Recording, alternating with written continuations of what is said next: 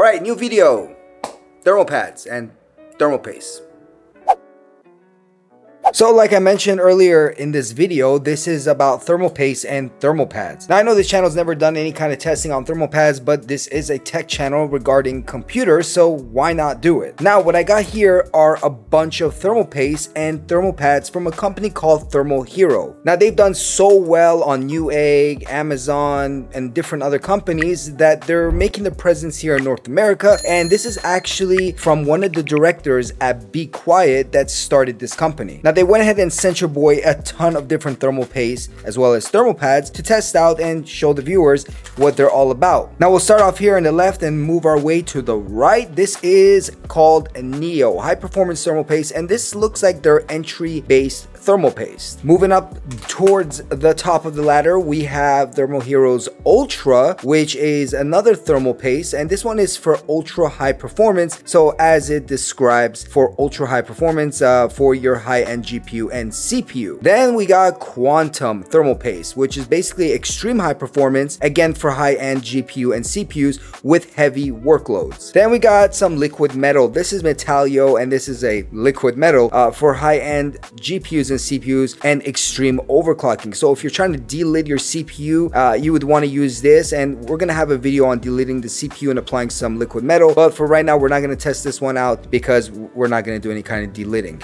And then we have thermal pads. Now this is a alternative to thermal paste, so if you're not trying to create a mess, or you are trying to just like have an easy installation and always swapping CPUs out, and you don't want to deal with the headache of thermal paste, well, you can just throw this on, and we'll be testing this as well, comparing it to the rest of these thermal pastes. Now for our test bench, we are going to be using the Intel 14600K processor from Intel, as well as using MSI's Core Liquid E360 AIO. So we're going to test this all out, and we're going to see, using these thermal paste and thermal pad, are we going to see a significant difference versus the other thermal paste on the market, and it's truly if this is really good enough to put in your system build next time you either upgrade or build a system. So the first one we're going to go with is the Neo. This is their entry level, and you can tell it says all CPU and GPU overclocking plus gaming, PlayStation, Xbox, industrial applications. So you can even put this on your consoles and it would be totally fine.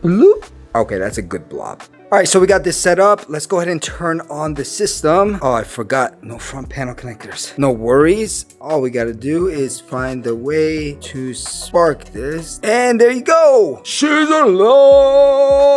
Okay, so we got hardware info popped up, and yeah, this is the Neo thermal paste that's on this 14600K. And if we look at the CPU package, we are at pretty much 31 degrees Celsius with a core temperature of 25 degrees Celsius and a core max of 27. So now we have a baseline, and we know what the entry level, which is the Neo, can pretty much accomplish for your PC, your PlayStation, Xbox, and other gaming applications. So yeah, 31 degrees Celsius for the CPU package, 25 degrees Celsius for the core package, and core max we're at 27 degrees Celsius. So now what we want to do is apply the Ultra, and let's see if that can actually bring it down and if it actually makes a difference. So yeah, time to reapply this with the Ultra. Clean. And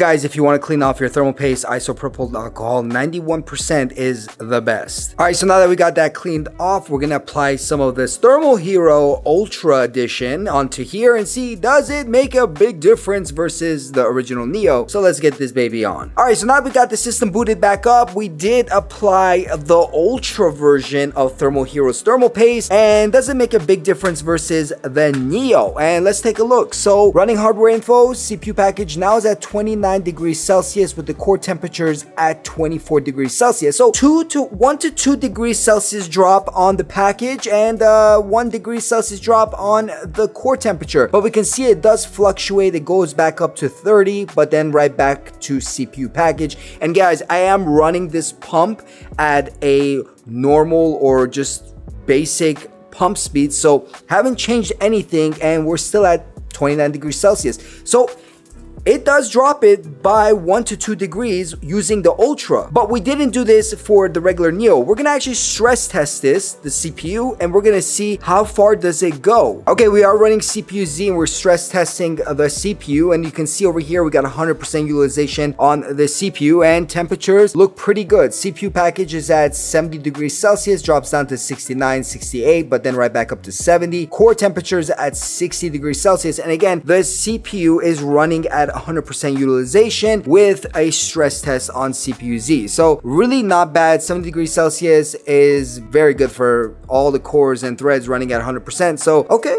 Ultra seems to give us an Ultra performance versus the regular basic Neo version. Now what we're gonna do is we're gonna apply the Quantum thermal paste, and this one here is for high-end CPU and GPU with heavy workloads. We want to see basically, can it drop lower than the 29 degrees Celsius on the core package, and does it make sense to go a step higher versus the Ultra to get the Quantum, because it's all about Quantum, right? So right off the bat, the Quantum version of Thermal Heroes thermal paste is a lot bigger, so you do get more thermal paste with the Quantum versus the Ultra and the Neo. So all right, let's see what you got, Quantum. All right, so now we have the Quantum thermal paste applied to the 14600K, and let's take a look at the CPU package. We're at 29 degrees Celsius, and yeah, it jumped down to 28 a little bit earlier, but we got our core temperatures at 25 degrees Celsius and our core max at 26, 27. So it does drop down 1 degree to 28, which would make it better than the Ultra, but it's staying at a consistent 29 degrees Celsius, but the core temperatures have dropped. So the Ultra versus the Quantum really don't make that much of a difference. But when we went from the Neo down to the Ultra, we did see 2 degrees drop in Celsius for the temps. Now let's go ahead and test out some stress testing and see how far does this work, because, well, Quantum said for heavy workload. So let's give it some heavy workload. Stress CPU. All right, we're at 100% utilization on the CPU. Let's take a look at our temperatures. We are at, CPU package is at 72, 71 degrees. And then our core max is at 72 and core temperature is at 64. So yeah, and it is kind of going up. So yeah, this concludes one thing on the thermal paste. Quantum pretty much is almost the same as Ultra, so you know, you can even get away with Ultra and get pretty much the same performance because the CPU package is a lot higher, but we have been testing this a little bit longer than the Ultra, so to be fair, that's what's going on.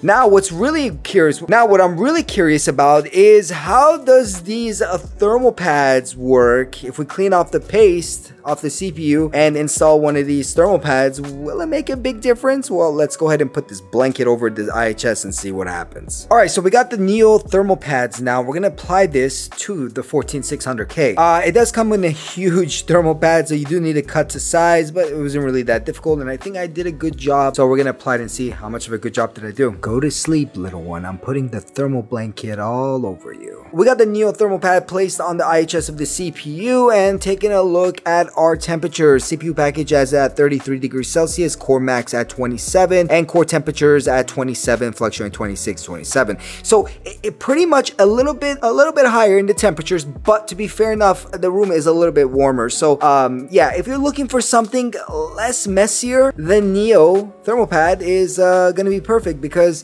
temperatures are not that bad. But let's see what it does under stress load. Okay, well, we're stress testing the PC, and CPU package is at 100 degrees Celsius with the core temperatures at 93, so that's pretty hot. So I would not recommend using this if you're trying to overclock or really put your PC under high loads of stress. This would be perfect for like a PlayStation, Xbox, or even a computer that you're not trying to push to the limit like that, because yeah, my friends, this is pretty hot. All right, so bottom line is Thermal Heroes lineup of thermal paste and thermal pads are pretty nice. Now, minus the fact that you do not want to put this on a PC that is going to be used at 100% CPU loads, or you're going to do heavy overclocking. I would pretty much save this for like Xbox and PlayStations if you're deciding to put a thermal pad and, you know, try to cool down your temps there. But as far as the other stuff goes, like the metallic, we didn't try out the metallic because this is liquid metal and I wasn't going to delit anything today, but we'll do another video on deliting and use this. And as far as the Neo, Ultra, and Quantum, now if you go from the Neo to the Ultra, you will see a 2 degrees Celsius drop going from the Neo down to the Ultra. But when you go from the Ultra